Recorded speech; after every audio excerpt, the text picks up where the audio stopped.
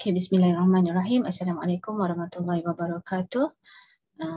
Okay, my name is Zanariah Muhammad. Okay, today I would like to present using SPSS, analyze the data and show using with different types of statistical analysis.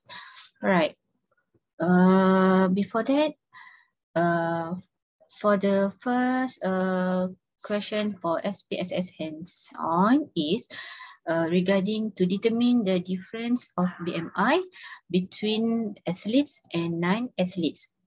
Okay, so we start with the data that I have. All right.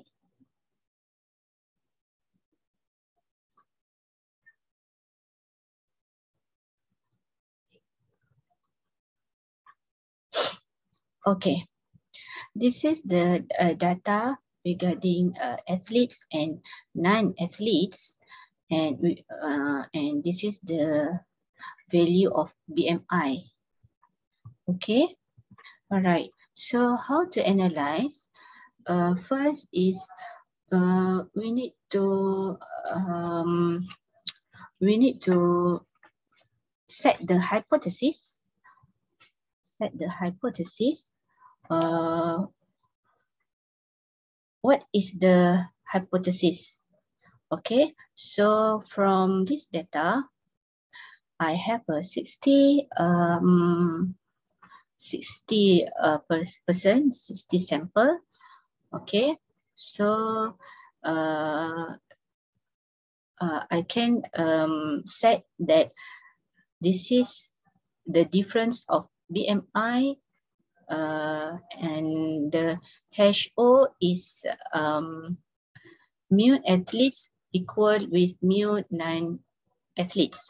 So the HA is mu athletes not equal mu non-athletes. So we can assume it.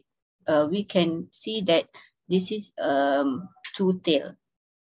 Okay, so level of significance is given, which is alpha equal 0.05, and the assumption is the difference of BMI is dependent variable, which is difference of BMI, and random sample, and data normal distributed, which is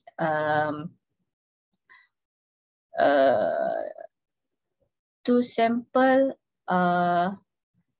independent of each other, which is between athletes and non-athletes.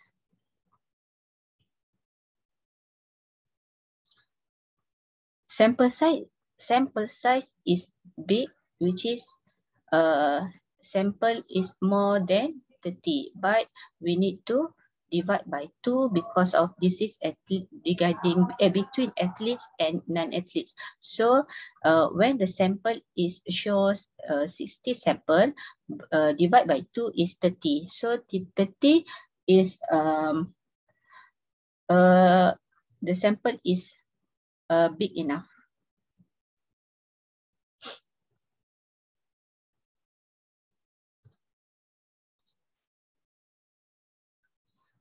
Okay, when we find the assumption, we can assume that we can use the analysis by using independent t-test based on the assumption that we find. All right, so how to do the independent, how to do the test statistic in independent t-test? All right, so first, we go to analyze, and then we go to compare means, and after that, we choose the independent sample t-test. Okay, here we can see we have a means, we have one sample t-test, we have independent sample t-test, and etc. So we choose an independent sample t-test. Okay, in this dialog box, we select the variables required, which is a status and BMI.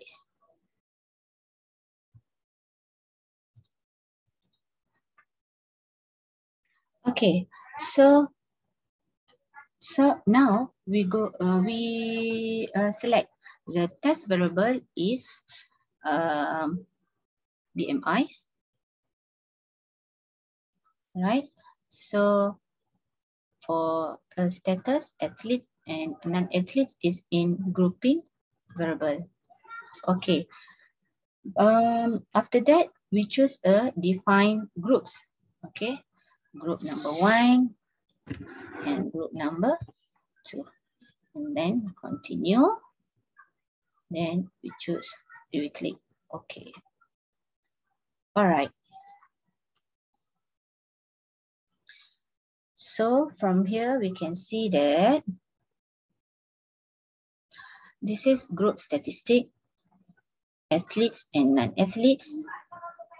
And this is for independent sample test is equal variance assume and equal variance not assume. Okay.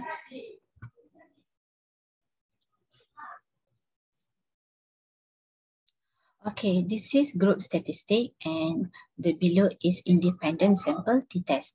Okay, we see the group statistic first.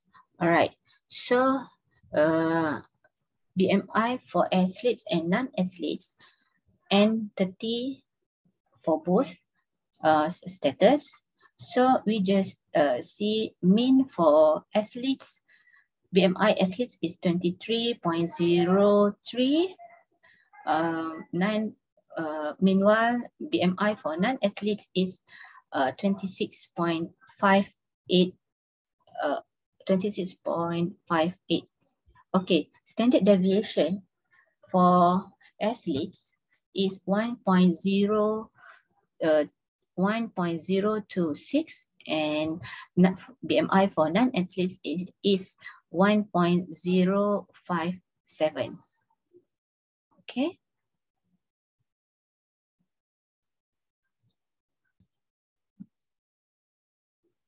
Okay, based on this result, in independent sample t-test, BMI for equal variance assume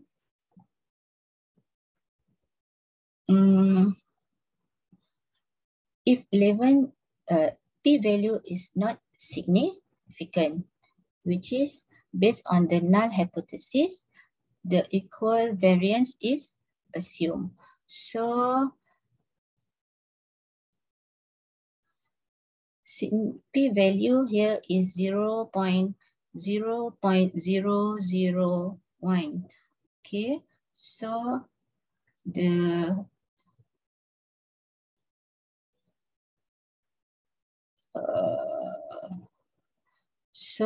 the interpretation here is p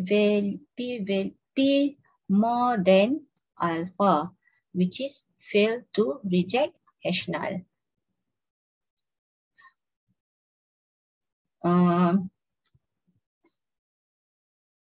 When if 11's test is not significant,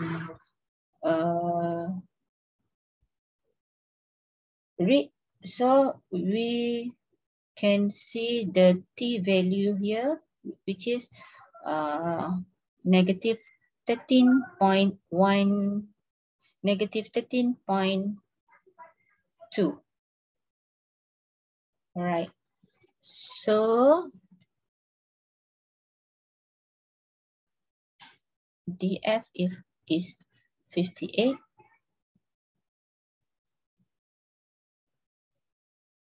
Okay.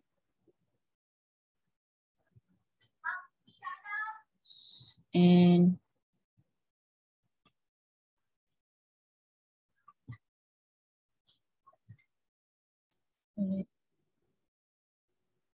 Okay, from this data, the conclusion that I can do is non-athletes M equal to 26.58, standard deviation 1.06, reported had significantly higher BMI than athletes, which is mean 23.03 and standard deviation is 1.03. T is negative 13.2 and p-value is p-value less than 0.05. All right, that's all. Thank you.